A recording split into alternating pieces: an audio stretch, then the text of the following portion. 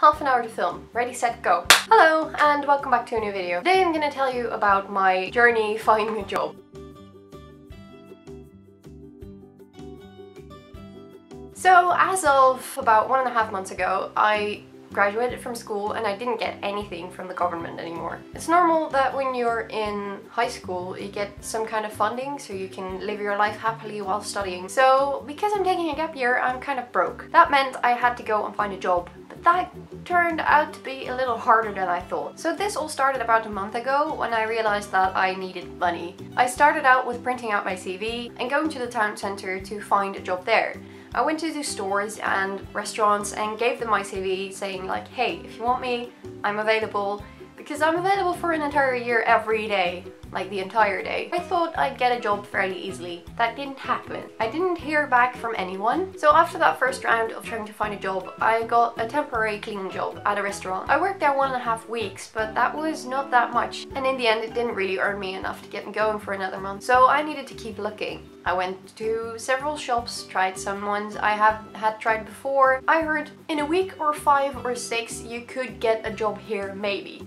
Okay, so I went to a restaurant and they were like, hey, we do have 2 places open, but we don't think you fit that well, but we'll let you know. A week passed by and I was like, I'm gonna go there. So I went there and there was another boss working and he said, you can start in the kitchen next week. I went there and I worked 5 hours straight and then I never heard from them again. So I sent them an email saying, hey, do you still want me to work here? No. Okay. So that failed. I worked there 5 hours and they didn't like me. They said I didn't have enough experience, which I get because I haven't worked in the kitchen before. So then I started to panic a little bit. I couldn't get a job. I didn't know where else to try and get a job. So after that whole thing with the restaurant and my old cleaning job having stopped, I suddenly didn't have anything, while I thought I would have. So I just tried again. So I got an email from a cinema and they were like, yeah, you can work here, but you have to work to 3 at night and then you'll have to see how you get home. I can't do that because the last bus leaves at 1, so I wouldn't have been able to get home from the city, which sucked because I would have liked to work there. So then I luckily heard from the cleaning job that they needed me for another week or 2. So that's where I am now. I am working the cleaning job and after that I don't have a job again. I'm also helping a friend of my mom's organize our house and I'm getting paid for that as well, but that's also like as soon as the house is cleaned I don't have that job either. So right now I'm looking for a steady cleaning job that I can do every week in certain hours, so I have a little stability in my week and so I earn a basic amount every month. I learned that I kind of like the cleaning. I never thought I'd like it, but I do. I'd also love to go back to my supermarket job, but my half year of leave isn't done yet because you have to get out half a year before you can get a new contract, things like that. So at this point I'm babysitting, but that depends on when the parents need me. So there are options, but none of them are really ideal, which is kind of a problem. So I am still looking,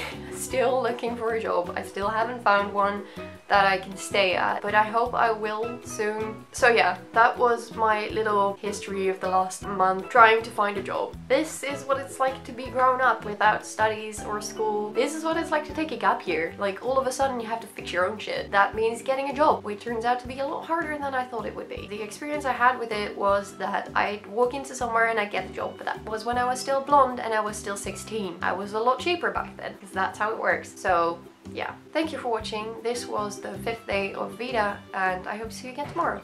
Bye!